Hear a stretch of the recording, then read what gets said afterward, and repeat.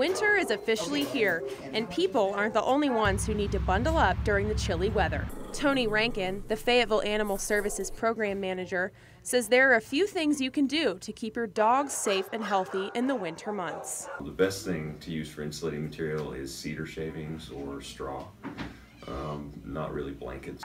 Rankin also says to make sure your pet has a place of shelter for days and nights when the temperature drops below freezing if you cannot bring them indoors. The hay and the cedar shavings don't absorb the moisture like that, and they'll actually dry out if they get wet in the cold temperatures, whereas the blankets just freeze. Rankin says it's important to keep our dogs safe during the winter weather because they're more than just our furry friends. U of A student Mackenzie Anderson says she usually takes her dog with her when she runs outside. But with the temperatures dropping, she leaves her Plott hound dog Finnegan behind. I usually take him with me when I go on runs, but now that it's getting colder, I keep him in the house because dogs get cold too, and I try to limit the amount of time that he spends outside in the cold just because it's not good for him.